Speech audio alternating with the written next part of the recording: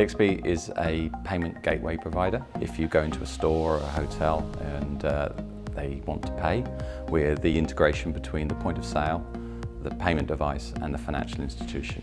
Technology plays a significant role here at PXP. It enables us to monitor and improve our performance, our effectiveness, but also the quality of our services, our products and systems. Well, we were looking to improve our development processes. I turned to my contacts and came across somebody who'd been working with NashTech for a few years and said, you need to go and have a look at these guys.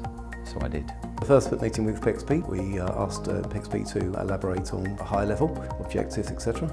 Then we drilled down into how that looked from a kind of project and workstream perspective, and then agreed some actions on both sides. We have a very key focus and motivation towards continuous improvements.